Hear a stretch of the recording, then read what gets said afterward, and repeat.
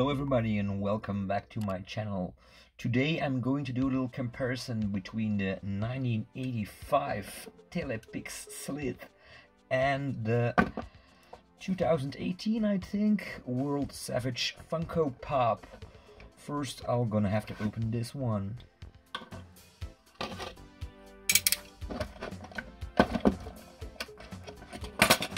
It's already open. I scored this Slithe with a discount because the package was already broken, so there's no value lost in opening this one.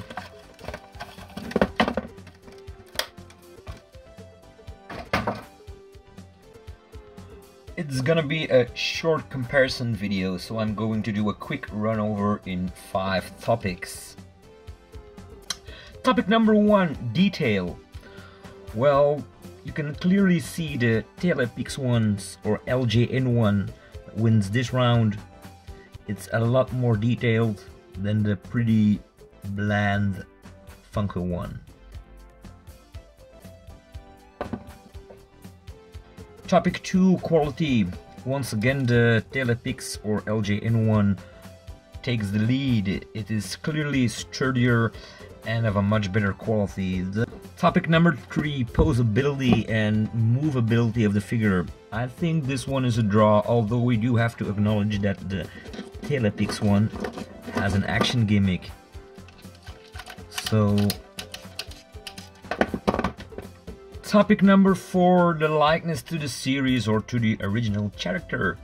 The Funko one turned away from the lizard reptilian look and clearly created more of an general action figure model. I definitely prefer the lizard reptilian look.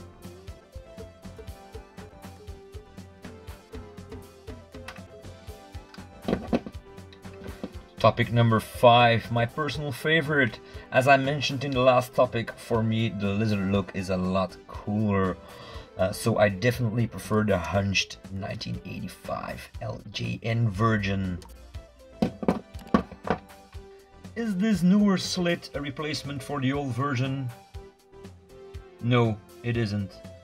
The cheaper way of using the same body mold, like in all the other Thundercats figures from the Funko Pop Savage World line, makes this figure pretty mainstream looking, while the 1985 LJN one's reptilian look and detail make it really pop out in any toy collection.